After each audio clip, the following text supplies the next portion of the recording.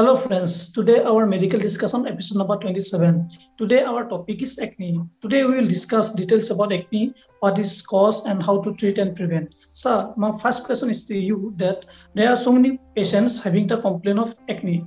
Now there are so many confusion and controversy regarding cause of acne. So actually what is acne and what is the formation on process of acne?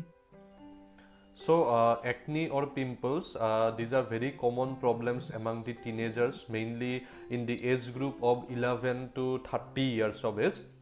So, there are a lot of controversies, as you have said, or confusion about the formation or the mechanism of acne formation, about the causes of acne formation.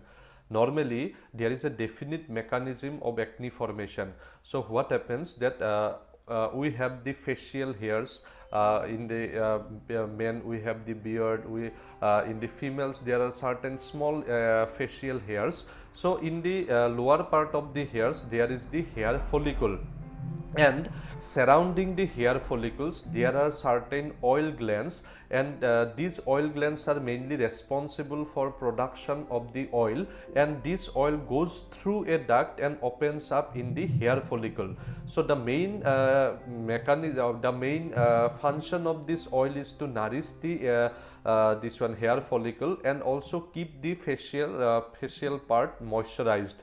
So, this is the main normal anatomy of the oil gland as well as the hair follicle. So, there are certain causes because of which there may be deposition of extra dead skin in this duct, or there can be excessive oil production from the oil gland. So what happens, because of these causes there can be blockage of the oil duct that is going from the oil gland. So whenever there is blockage of this duct, there is always this production of the oil from that oil gland. So there will be excess accumulation of the oil within this oil gland. So there are certain normal bacterial flora. It is present in almost all individuals. These are the normal bacterial flora of the skin, and whenever this bacteria gets the environment of this extra oil, they starts to grow within this oil gland. So a definitive good environment for the bacterial growth gets accumulated in this oil gland, and the bacteria starts growing there. So whenever there is bacterial growth in the oil gland, there will be an immune attack by our immune system, and this leads to the inflammation within this oil gland. So because of this inflammation there can be pus formation, there can be redness, pain, etc., which are normally found in any patient with problem of acne. So this is a definitive mechanism how acne is formed. It is not related to any kind of food or any kind of other dirt or excess dirt and all. So it is mainly the blockage of this oil duct which opens up in the hair follicle that leads to the excess accumulation of oil within this gland, and this becomes a perfect environment for bacterial growth, which ultimately leads to the acne formation. Thank you, sir. As you have nicely explained the mechanism and formation of acne. So now we would like to know what are the risk factors that cause the increasing the cause of acne. So, as we have discussed, any condition that can lead to the excessive oil production within the oil gland, or the excessive deposition of the dead skin in and around the follicles, which leads to the blockage of the oil duct, can lead to the acne formation. So one of the most important cause is the hormonal factors. There are certain factors which causes imbalance in the hormones, mainly the puberty or the teenager age group, that is between the 11 to 30 years of age, where certain hormones like estrogen, testosterone are in the heights. So because of these hormones there can be excessive oil production. In the pregnancy period there can be imbalance in the certain hormones, and we have seen that during pregnancy there is increased risk of formation of the acne. Another important cause is the use of the oral contraceptive pills, which or sudden stoppage of the use of oral contraceptive pills, which also leads to imbalance of certain hormones that lead to acne formation. There is a hypothesis that increased stress also causes the acne formation. There is not much evidence, but it is seen that those people who already had a history of acne or pimples, if they had increased stress or if they do any kind of stressful activity, the risk of forming acne increases. There are also certain genetic factors. If the parents had history of forming of acne, their children or grandchildren may have increased acne formation.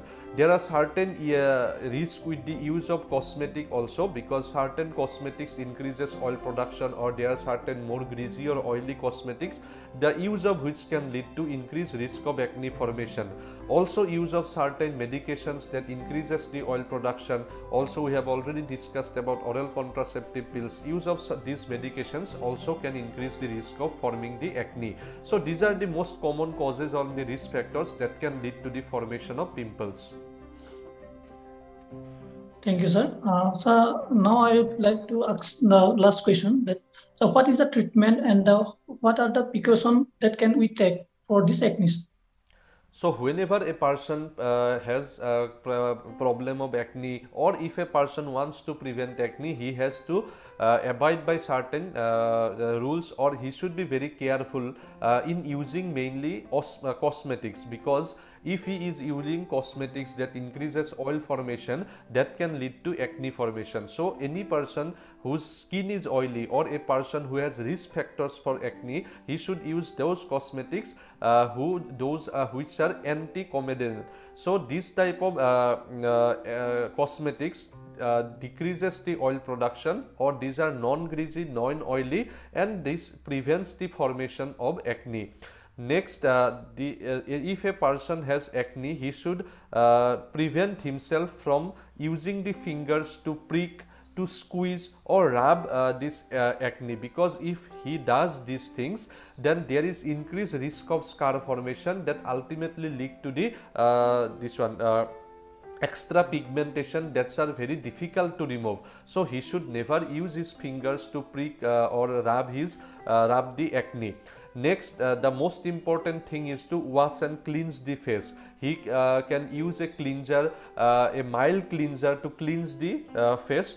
They can use daily, twice daily, or after exercise, because after exercise the risk of forming or the amount of oil production increases. So even after using twice daily, with after every exercise, they can cleanse their face with a mild cleanser. Next, they can also use a toner after cleansing the face, because toners help to cleanse the pores of the face. So after using a mild cleanser, use of a toner is also recommended.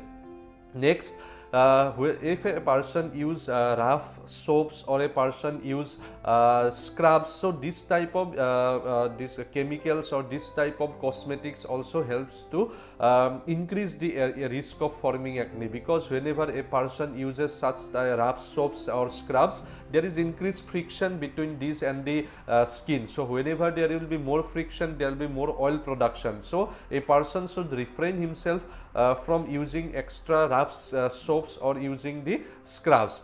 Next, if a person, even after doing these preventive measures, if he or she suffers from acne, they can use anti-acne creams or lotions, because these are available over the counter medications. Use of these anti-acne creams helps to reduce the formation or even treat the formation of acne. So the use of this anti-acne cream help to prevent acne or treat acne in 1 or 2 months period. It's not that they will help to cure acne in 1 week. It will take around 4 to 6 weeks time.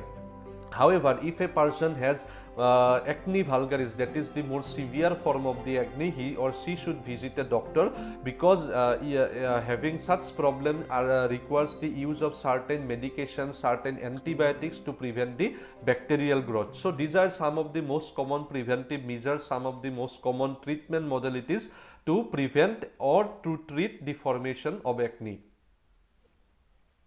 Thank you, sir, for this wonderful session, and we have learned so many new things today. So I hope you will like it. So at last, what we would like to request to the audience?